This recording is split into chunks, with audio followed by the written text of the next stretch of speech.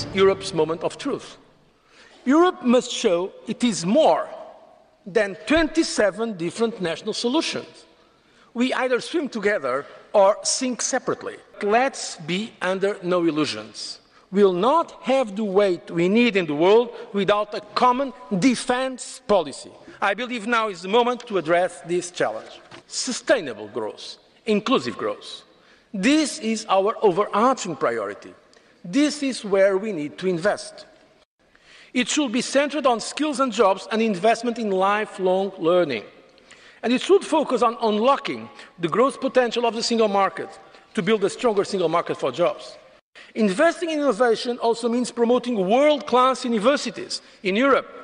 I want to see them attracting the brightest and the best from Europe and the rest of the world. I urge European leaders to act together if they want Europe to be a global player and defend European interests. It is indeed a transformational, ambitious, challenging agenda.